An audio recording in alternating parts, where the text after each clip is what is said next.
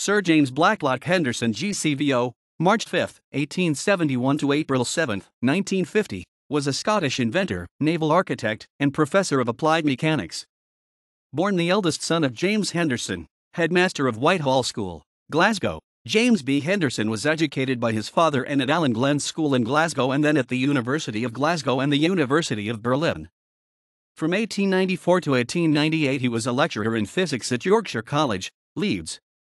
From 1898 to 1901 he was head of the scientific department at Bar and Stroud, Glasgow. From 1901 to 1905 he was a lecturer on electrical engineering and a university assistant in engineering at Glasgow University. In 1905 he has appointed a professor of applied mechanics at the Royal Naval College, Greenwich. He was the author of many scientific papers published in the Proceedings of the Royal Society and several other academic journals. His knighthood was announced on January 1, 1920 and conferred at Buckingham Palace on June 25, 1920. He was an invited speaker of the ICM in 1924 at Toronto. For several years he was professor of applied mechanics at the Royal Naval College, Greenwich.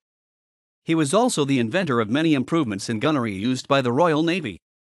Post-World War I, awarded £12,500 by the Royal Commission on Awards to inventors for improvements in optical instruments for use on oscillating platforms.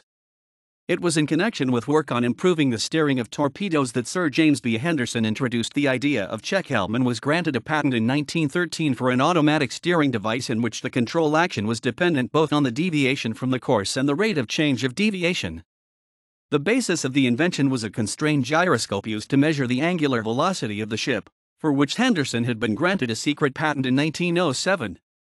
In 1928 Henderson was nominated a member of the second class of the Order of the Sacred Treasure of Japan for his part in training Japanese naval officers at Greenwich.